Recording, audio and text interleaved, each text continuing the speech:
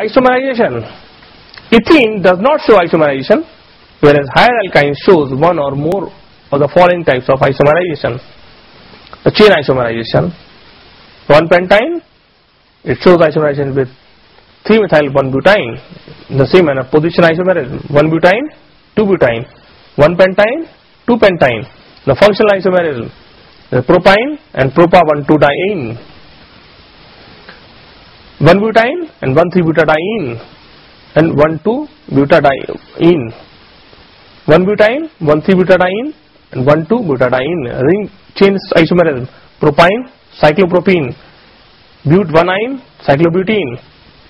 Alkynes do not show geometrical isomerism because of linearity of the molecules around the triple bond. Therefore, C4H6 may exist in 4 isomeric forms: 1-butene, 2-butene, 1,2-butadiene and 1,3-butadiene. C5H8 may exist as 1-pentyne, 2-pentyne, penta-1,3-diene, 2-methyl-1,3-butadiene, penta-1,2-diene and penta-2,3-diene. Next, preparation.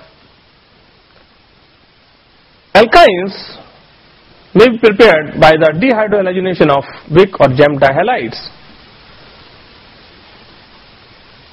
Wick or Gem dihalides, for example, the reaction is when alkene is treated with bromine, it gives the ethylene dibromide, which on further reaction with alcoholic KOH, it gives the CH, triple bond CH, along with the formation of HBr. It further reacts with to give CH2 double bond CHBr, there is vinyl bromide, which further reacts with NaNH2. In presence of NaNH2, it gives acetylene. Ethylene dibromide or ethylene bromide reacts with alcoholic KOH, it gives CH2 double bond CHBr, which on further reacts with NaNH2, it gives CH triple bond CH. The use of alcoholic KOH gives rise to side reactions and causes the migration of the C double bond C bond to the center of the molecule. The sodamide can be used instead of potassium hydroxide, and the quantity are obtained by this method is usually better. Next, by dehydrohalogenation or of Wick tetrahalides. Reaction with active metals like zinc, magnesium, etc. 1,1,2,2 tetrabromoethane gives the corresponding bromoalkenes, which on further reaction with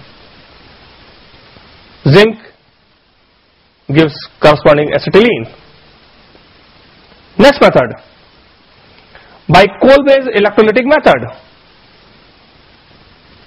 Here the potassium fumarate is electrolyzed, which gives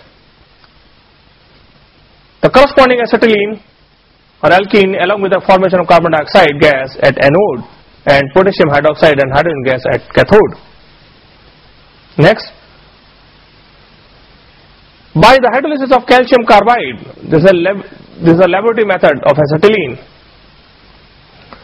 By the action of water on calcium carbide, this is CaC2 placed in a flask, it gives the corresponding alkyne.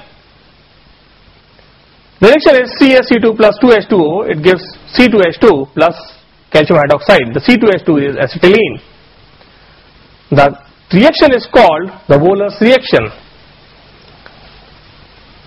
The above reaction, this reaction can be formulated as a Bronsted acid-base reaction, where the base is the triple bond, the acid is water, it gives the acid HC triple bond CH plus 2OH.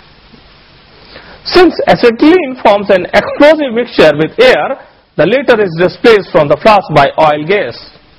Impurities like H2S, ammonia, NH3, arsine and phosphine present in acetylene are removed by passing the gas through an acidic copper sulfate solution. The reaction is H2S plus CuSO4, it gives the CuS plus H2SO4, CuS as precipitate. The phosphine, the PS3, when reacts with copper sulfate, it forms Cu3, P2, which again precipitates along with the formation of sulfuric acid. the pure gas is collected over water. In the manufacture of acetylene, calcium carbide is obtained by heating calcium oxide, quicklime, with coke in an electric furnace.